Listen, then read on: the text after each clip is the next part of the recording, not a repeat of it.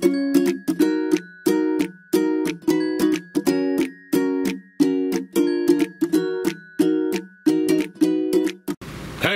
here comes Johnny. Just kidding. Welcome back, Ross Automotive, obviously. 2020 Ford Expedition Max Limited. Right? Actually, I believe all the brakes are the same, and yes, it's another brake video. Well, I'm gonna try to make these videos a little bit shorter than what they've been. So what we're gonna need is in the front. We're gonna do brakes, rotors all the way around.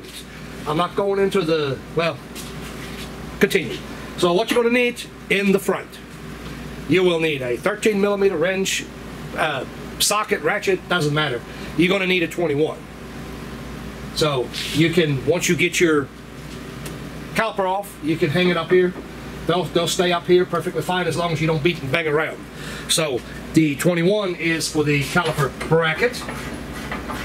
So I started undoing that. These are coated again, as I mentioned that before. We want to do one piece at a time. Yeah, I should have got a power tool. It doesn't matter. And if anybody wonders, yep, pretty slick. Actually a good looking rotor, but customer don't want it. They want new, they want premium. What the customer wants, the customer's going to get.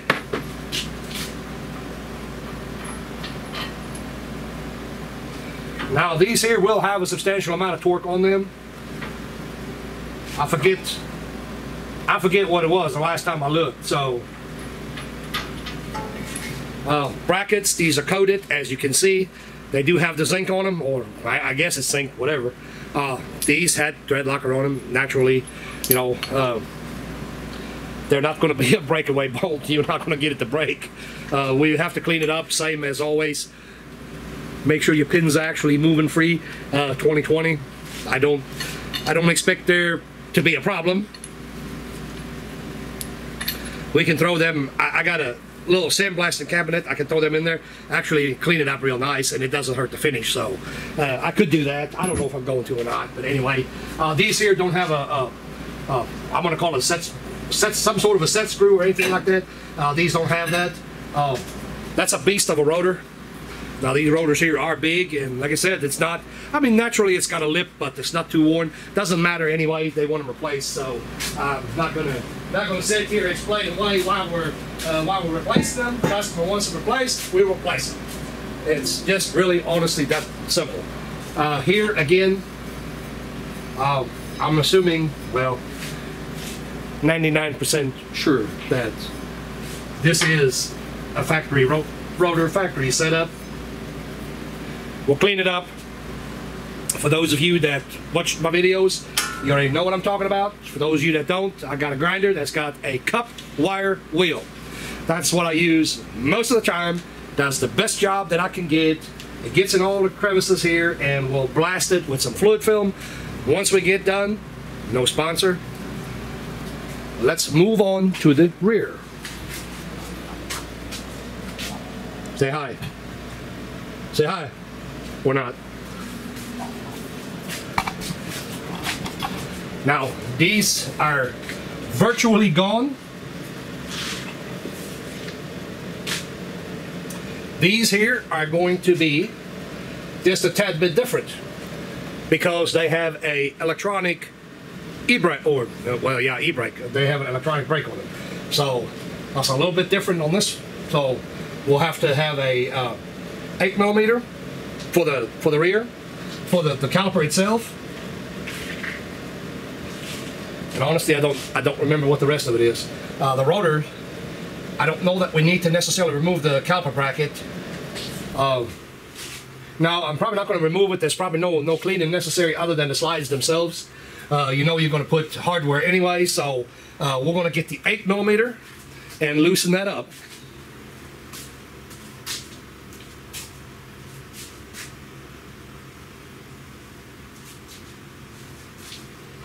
Now watch me be totally wrong, and it'd be a 10.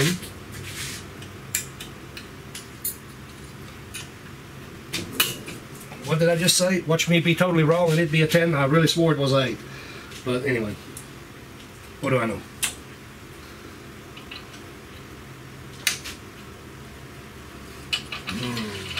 Okay. Now, these are turning. They're turning free. That's a good thing. Let me pause you up. Alright, so driver side, lower bolt, lower caliper bolt that is a stud. The wire goes on here. Need to know that. Don't mix them up. Careful not to drop this assembly.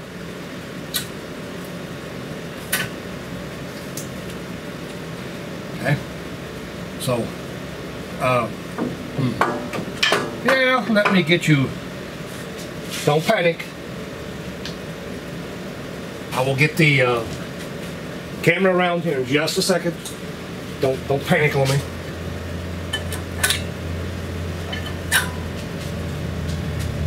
These are gone. The other side, it's ground into it. So what I'm telling you is, the other side is better than a doornail.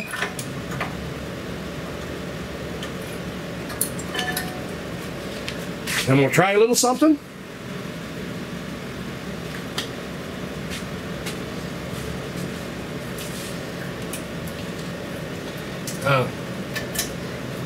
This is what the hardware looks like. Sits like this. All right.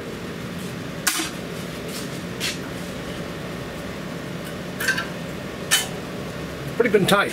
So same way on the top. You know, the spring clip, or the bigger part of it is toward the outside. So this bracket does not have to be removed. Again, there's no set screws here. Ow!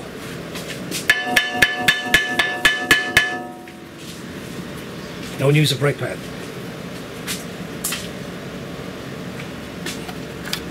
Well, heck, I grabbed the hammer, I was going to hit it.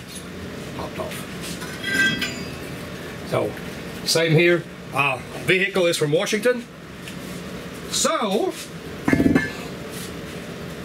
it has seen its share of salts, I am sure. Same here. Clean up. And I honestly don't see no need in removing the bracket only to clean up behind it. We're not going to disturb it. I'm going to leave it just as is because I can clean this with no problem at all. Coated bracket. Like I've discussed in other videos, you see that more and more where they coat these brackets so they don't go all to crap. So let's see if I can show you.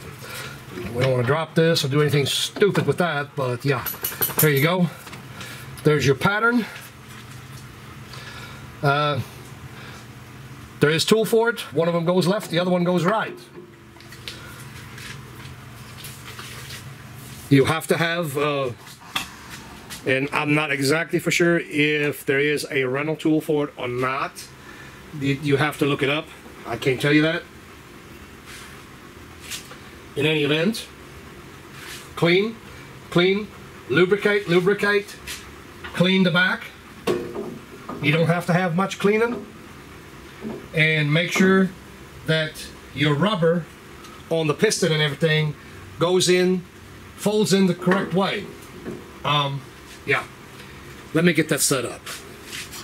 Alright, in the name of shorter videos, as I said before, I jumped ahead a little bit. Clean this up. From what I understand, it is not necessary, but if you have a scan tool, you can go into a service mode for the electronic parking brake. EPB mode. I have a tool, but like I said, from what I understand, it's not necessary. Now, very, very gingerly, and I mean very gingerly, they claim anything beyond, I think, 112 inch-pounds of pressure can damage this whole setup. We don't want that. Definitely don't want that. So very gingerly push that piston in. Like I said, clean your faces, which we did. I have yet to clean these rails for the hardware. So 1 second I'll do that. The Good Stuff, not affiliated, not a sponsor. Smear it on there. And fluid film, absolutely not a sponsor.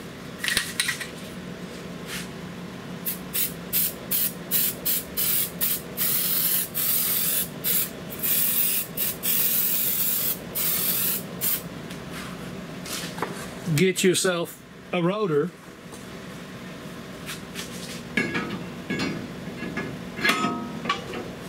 This is where you need yourself a big set of nuts.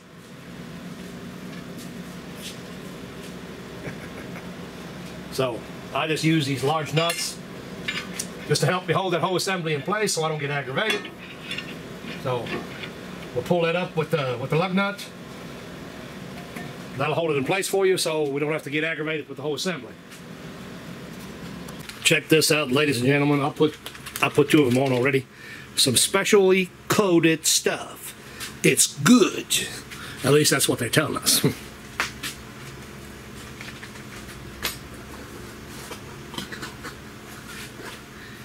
Extra special brake pads.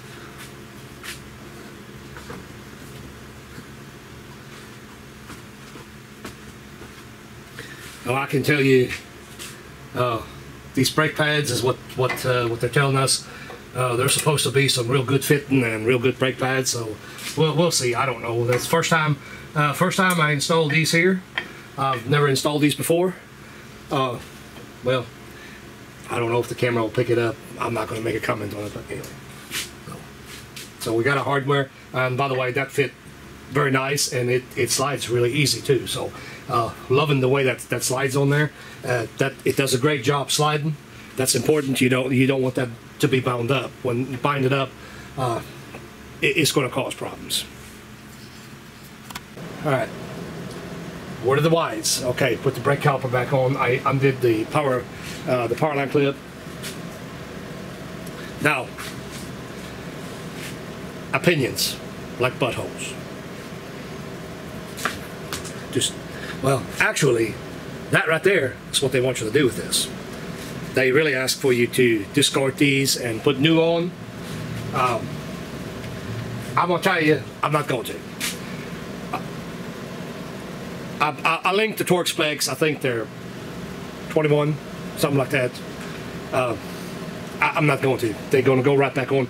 If you have a thread gauge, you can check your bolt to make sure these are not stretched.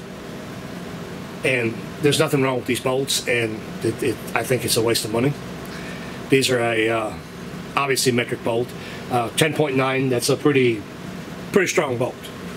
10.9. That's somewhere in the neighborhood of a grade 8. The 12 point something. They like a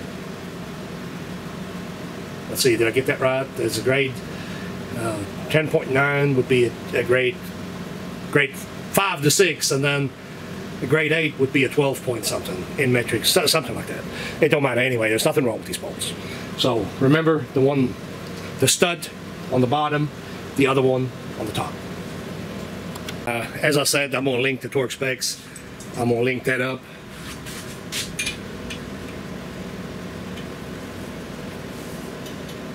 Slip your don't forget to slip your wiring harness back on. Make sure that if you undo the clip, make sure you put the clip back in as well, so you don't have a loose wire dangling back here. When you got moving parts like that, that's not a good idea. But anyway, nice and free on that part. I've loosened this up already. In case somebody's wondering, don't get all bent out of shape. That this is nice and free right here. That's what we're after. So that same process, of course, goes for the other side. Now, battery is going dead. I'm gonna end the video right here. I'm gonna finish it once I get the I'm just gonna end the video right here. You know what to do, you know how I do it. Anyway, this is a 2010 Expedition Max Limited. Not that it makes a difference. Zeus, stop. Alright, so small correction on the rear. Now I'm gonna be the bigger man, and I'm gonna tell you I made a mistake. Well, kinda, sorta. So, whoa, hang on, ladies and gentlemen. Scan tool. Yes, it is connected. You go into the brake service maintenance mode. once you're in there and turn the ignition key back off, that is the only way you'll be able to push that piston back into the caliper. So you can turn it in, at least I hope, because that's what I did. I got the tools out to turn them in, and that does work. So I don't know. I don't know if I've done something I wasn't supposed to, but anyway, I will reset the brakes later on. So I did that, went into the service mode, and they said it's very easy to push the piston in just like you normally would. So anyway, okay, once again, I didn't make a mistake. Like I said, I'm not going to tell you do it one way and then you don't have the capabilities of doing it and mess the job up. That's not what this is all about. I knew the scan tool said that. I should have further looked, I guess, read a little bit more about the whole adjusting situation. After the brake service is complete, the scan tool will actually adjust or tell the ECU to adjust the brakes. Now, can you do that another way? Probably so. I just don't know it, and I'm not going to look it up because I have a scan tool. So you're kind of on your own on that one. Like I said, I can only say it again. I'm sorry that I almost misled you on that. Oh, made a lot of dust in here just now.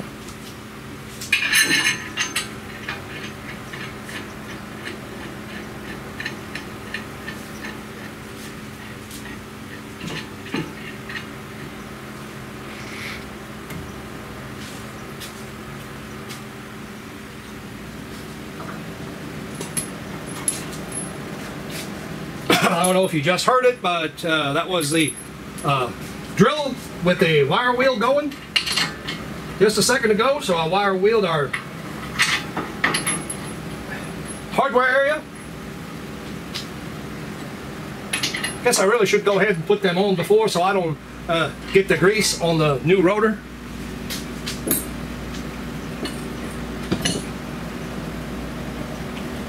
Same thing, I use the ceramic, not a sponsor. Maybe a heated topic on whether or not you need to put anything on there or not. Kind of sort of at the end of the day, I really don't care. It's going to get it anyway. In just a second.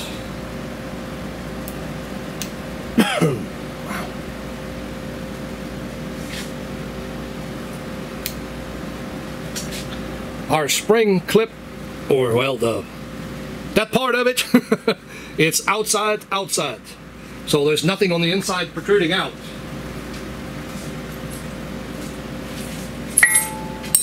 Ah, almighty. Here we go. Oh, I just lost the clip. Don't even know where that came from.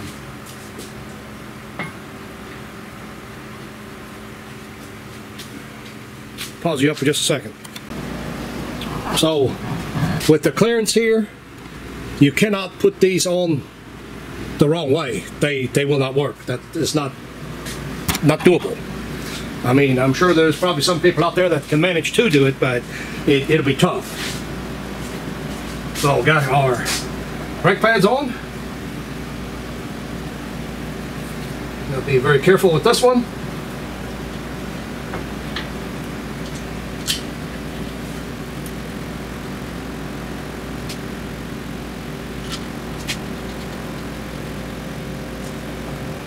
Out far enough, it's got good movement.